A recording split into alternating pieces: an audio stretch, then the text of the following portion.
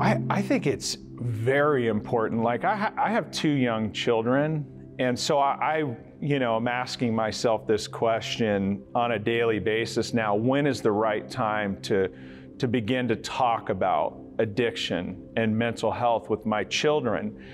And I think the sooner the better is the truth. Recently we saw in the news that this rainbow-colored fentanyl came onto the market. I mean, whoever invented that, is a terribly evil person.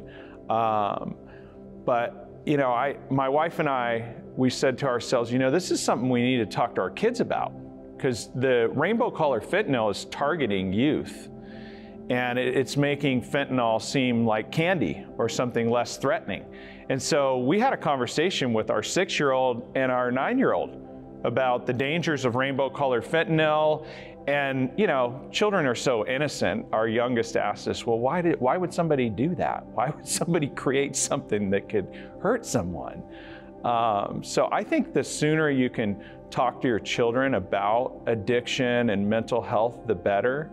I think there's a way to go about that, and there's certain things that you don't want to come right out of the gate talking about. But I take the approach of just being more upfront with youth and beginning to have those conversations at a young age, and in an age-appropriate way, right? I think when you're talking to your children about drugs or alcohol, be honest, be truthful, and don't hesitate to show them the dark side. I think a lot of parents sugarcoat it. When I was growing up, it was not talked about at all, and I think that didn't do me any justice, because I made up my own story about addiction, and it wasn't the true story. The true story isn't a pretty story.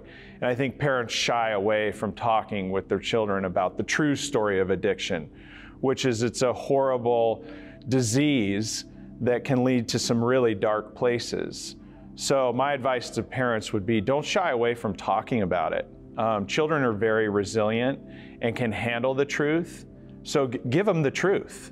And I think that will help them understand the true nature of mental health and addiction.